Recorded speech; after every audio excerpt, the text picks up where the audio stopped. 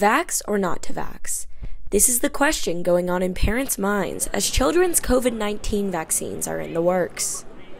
Pfizer and BioNTech announced on Thursday that they submitted their request to the Food and Drug Administration for emergency use authorization of the company's COVID-19 vaccine for children ages 5 to 11. This comes after the pharmaceutical company shared its findings from its clinical trials, stating the vaccine was safe, well-tolerated, and showed robust neutralizing antibody responses. But as Pfizer waits for FDA approval, parents are left to determine if they will let their children receive the shot. In a recent survey of parents with 5 to 11-year-olds from the Kaiser Family Foundation, 32% of parents opted to wait and see before allowing their kids to receive the shot. Meanwhile, 34% said they'd vaccinate right away, 7% said they'd vaccinate only if required, and 24% said definitely not.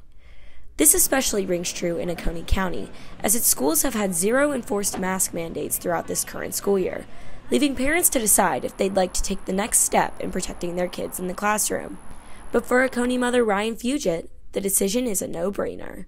Fugit had her 2 children, ages 5 and 8, participate in Pfizer's clinical trials to help further the vaccine's development. We really ultimately decided to participate because our children wanted to.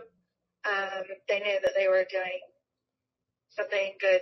However, Fugit says she doesn't foresee Oconee reevaluating its COVID protocols, as support still remains for a mask-optional school environment.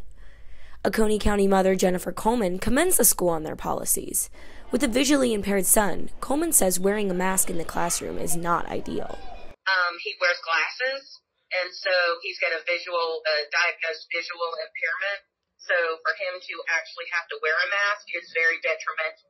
Director of the National Institute of Allergy and Infectious Diseases, Dr. Anthony Fauci hopes that the Pfizer children vaccine will be approved by the end of the month. This could come after the FDA's meeting with an independent advisory committee on October 26th. Emma Robinson, Grady News Source.